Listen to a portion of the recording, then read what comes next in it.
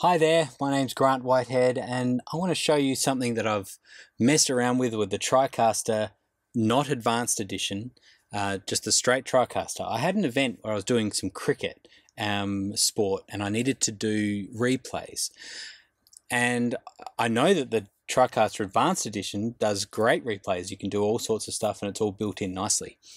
But I wanted to see if I could make the non-Advanced Edition do a basic replay. And I'm happy to say that I was able to do some pretty cool replays. So the first thing that's worth noting is I utilize macros and I use this number pad, like $5. I like inexpensive ways of doing things, just to be able to do some macros and some hotkeys. And so the first thing was being able to do a replay using the record, start and chop. And so what that is the same as holding shift and clicking the record button. It drops a clip into a DDR and goes back 5 seconds. And so it gives you a clip of 5 seconds back from the time that you press the button. And so I've just assigned that to the decimal place on here. So that works great. The other interesting one that I've used is playback toggle. It's interesting to note that there is some functions that can be entered into the macro editor that you couldn't record. So if I wanted to try to make a play button, it would be play, and then it would be stop as two separate functions. But there is a function called DDR play toggle, and it's as simple as it just toggles as it says, and that's just really handy. You'll see in a moment how I use that. The other really cool one is called DDR relative frame -1, and so I've assigned that so we can do frame by frame. With a control surface, you could do this with a shuttle. Without a control surface, the functionality doesn't appear in the interface, but there is a macro for it. And so I've assigned that to the negative and the positive, plus and minus here. And so I've got -1 and +1 as two macros. And so I've got some live footage coming in of some public domain footage. And so we'll get a clip here in a minute, and so I can press my button, we'll wait for some play, and then here we go, I'll give it sort of some time. Here we go, anytime boys, there we go. All right, and so now I hit my button, I've got the clip there, it's dropped me back 5 seconds. I can find the in point that I want, and now I'm ready to go. So I can cut to live. I can cut to live without, there we go, cut to live, and toggle the play. This is running at 100%, but 60% works quite well.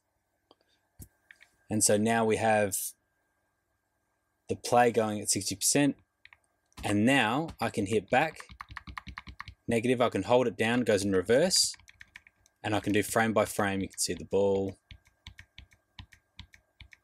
And so depending on how good the footage is coming in, the quality of the signal, this can work really well.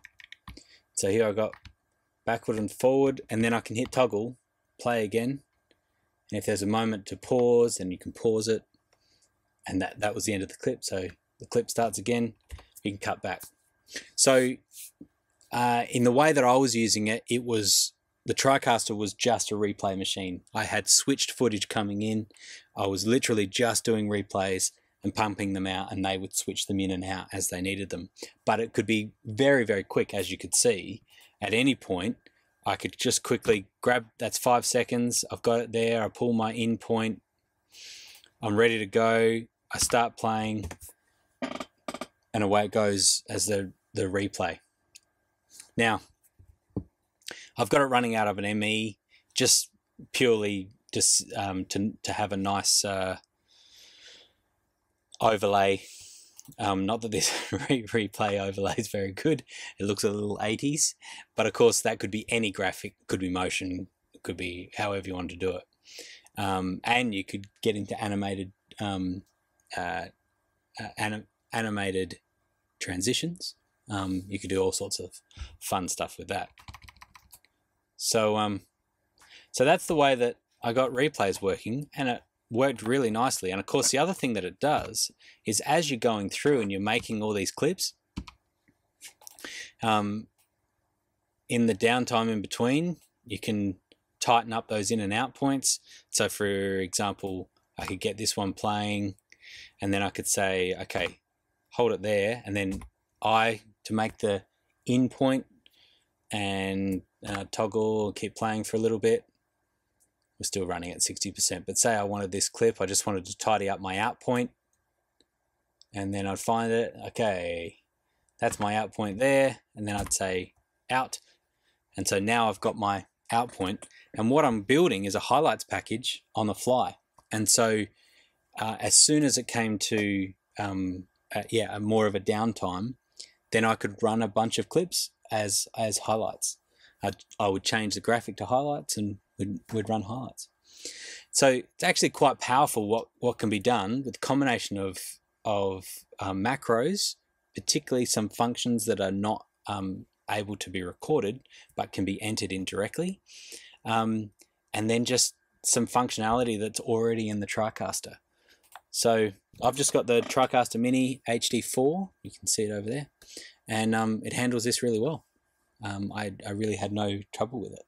So there's something kind of interesting and cool, is doing replays on a standard edition TriCaster Mini. I hope you found that interesting. If you've got any questions, put them in the comments below. And if you have any challenges for me, I love challenges. If you say, I want to do this, or I'm trying to, is there a way that we could make some macros do this or something, then I'm up for the challenge. Let me know and I'll have a go. All right. Thanks a lot. See you later.